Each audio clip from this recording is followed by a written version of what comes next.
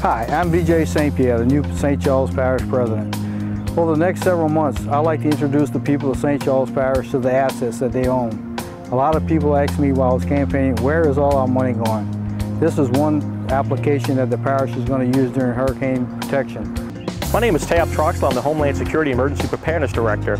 Today, we're going to be showcasing the U.S. flood control flood devices that we'll be using across the parish when we have hurricanes or other types of storms that will be threatening. The usage of these particular tubes is that it's going to save time and money and a lot of resources. When we have an approaching storm, there are certain specific areas, for example, along the Bayou des Allemands area in des Allemands, where we can lay out these tubes and provide temporary protection for residents.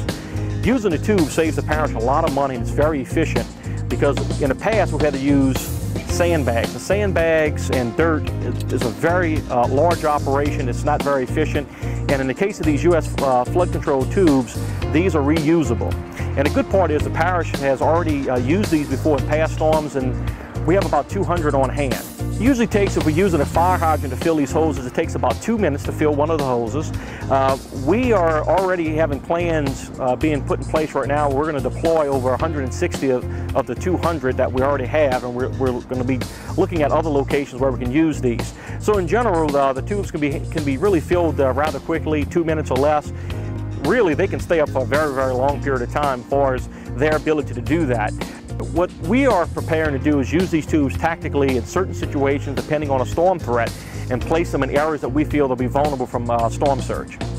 We're going to be doing a lot of training with our Public Works Department, but not only the Public Works, we're going to work with our wastewater, our recreation, and our waterworks departments, all the different field personnel that we have throughout the parish in filling these tubes. In addition to that, Sheriff Champagne has pledged some help through the use of inmates and inmate labor.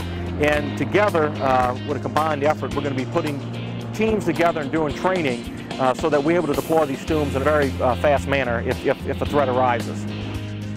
A lot of times when we go out to deploy these tubes, we're going to need help. So we may be soliciting the help of residents.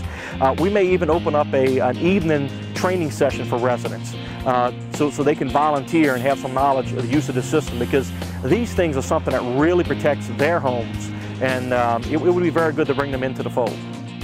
This system was implemented in 2004. We have over 250 tubes, and it cost the parish roughly $250,000.